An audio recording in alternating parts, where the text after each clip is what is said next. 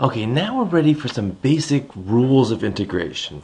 In general, we're going to say that if the derivative of one function, f of x, is g of x, then we will be able to say that the integral of g of x dx is f of x plus a constant.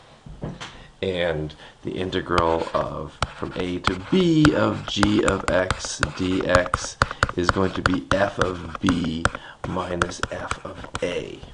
Yay! So basically every rule we have for derivatives is going to turn into a rule for integrals. It's just going to be entirely reversed. For example, we have the power rule. The power rule says that the derivative of x to the n is n x to the n minus 1. To take the derivative of just something to a power, you put the power in front, and then you subtract 1 from the exponent. The integral equivalent of that is going to be that the integral, well, we could say it directly, n x to the n minus 1 dx is in fact x to the n plus c. But we can do it one better. We can say that what are we doing here? We are adding 1 to the exponent and then dividing by it. In general, we say that the antiderivative of x to the n dx is x to the n plus 1 over n plus 1 plus c. If n is not negative 1. If n were negative 1, then we would be dividing by 0 in this case. Should we go to that right away? Oh, what the heck. If n is negative 1, then what we're talking about is the integral of x to the negative 1 dx, which is the integral of 1 over x dx. And then you'd say, hey, isn't the integral of 1 over x, whose derivative is 1 over x? The derivative of that is, when I put it this way, the derivative of the natural log of x is 1 over x, which would incline you to think that the integral of 1 over x is natural log of x. However, the derivative of the natural log of negative x is, the derivative of natural log of something is 1 over the something times the derivative of that something. The derivative of negative x is negative 1. That gives you negative 1 over negative x. That also is 1 over x. So basically, the derivative of the natural log of plus or minus x is 1 over x. Or more briefly, the derivative of the natural log of the absolute value of x is 1 over x. And this is what we use. Plus or minus x, the absolute value the absolute value of x is either x left alone if x is positive, or the negative of x. So in some sense it is plus or minus x.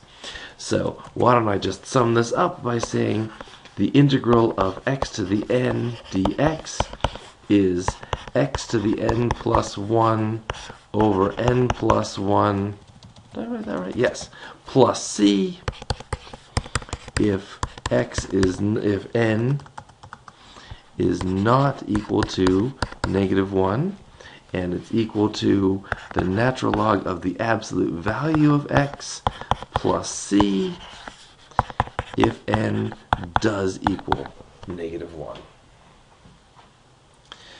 What are some other nice rules we have for integrals? Well, we know that the derivative of f of x plus g of x is, you can take the derivatives of them separately. You can take the derivatives of them separately.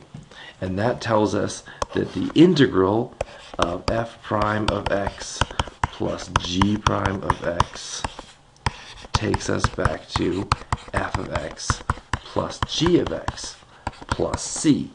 But the more beautiful thing is it basically says that if you have the integral of things added, you can evaluate them separately.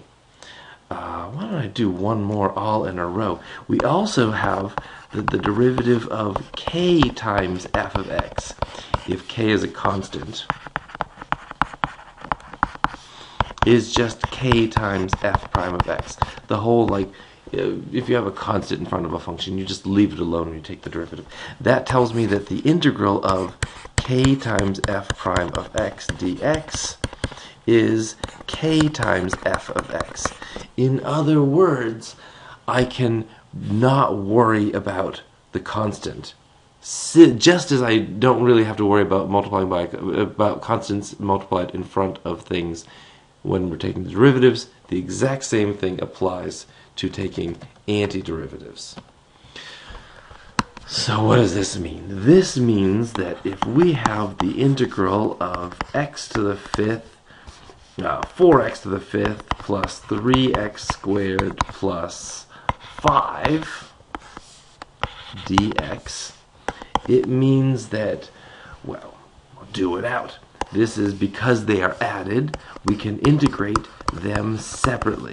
Integral of 4x to the fifth dx plus integral of 3x squared dx plus the integral of 5 dx.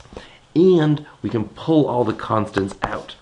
This is 4 integral of x to the fifth dx plus 3 integral of x squared dx plus 5 integral of x to the 0 dx. And now we can use that inverse power rule. This is 4x to the sixth over 6 plus 3x cubed over 3 plus 5x to the add 1 to the 0, x to the 1 over 1 plus a constant. And this simplifies down to what? 2/3 x to the sixth plus x cubed plus 5x plus c. But I hope that you realize that I'm only doing this out the long way for your own benefit. Hopefully you can go directly from this straight to, say, this. You can say, oh, they're added together, I can deal with them separately. There's a 4, I'll just put it out front. Integral of x to the fifth, you add 1 to the exponent and divide by it. Plus 3 left alone, raise the 2 by 1 to 3, and then divide by that.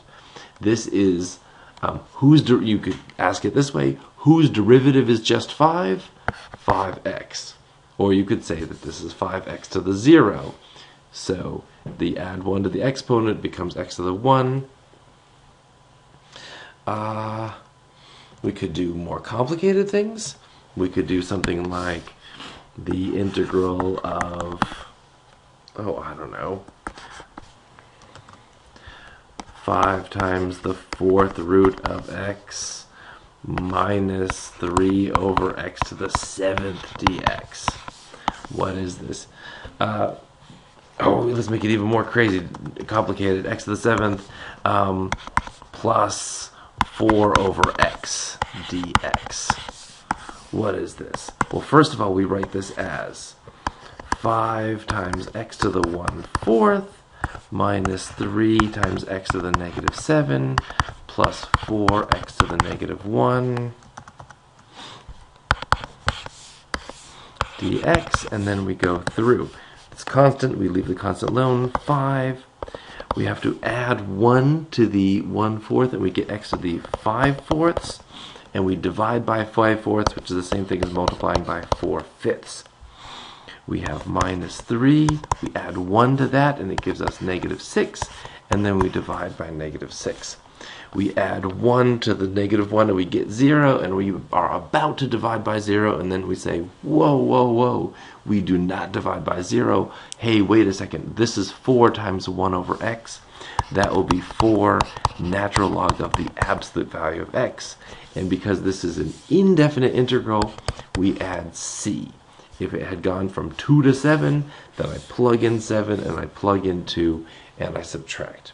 And we can tidy this up, but we can cancel these 5s, etc., etc. The negative 3 over negative 6 is just a 2 down below, but you get the idea.